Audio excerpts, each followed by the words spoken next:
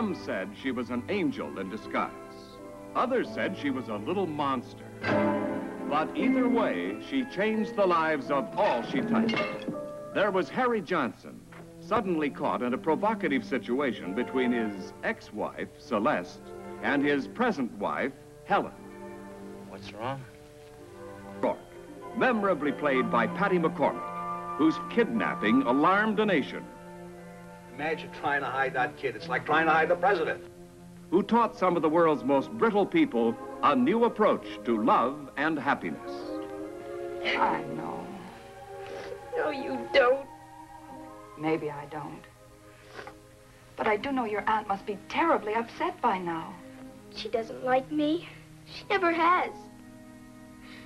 I don't have any friends, just Celeste. I'm so lonely. Oh, Kathy. Now, both of you, get out of here. And you're never to see Kathy again. We'll see her. She'll get to the people she loves. Loves? You think she loves you? She doesn't even know the meaning of the word. It was all an act. Go ahead, ask him.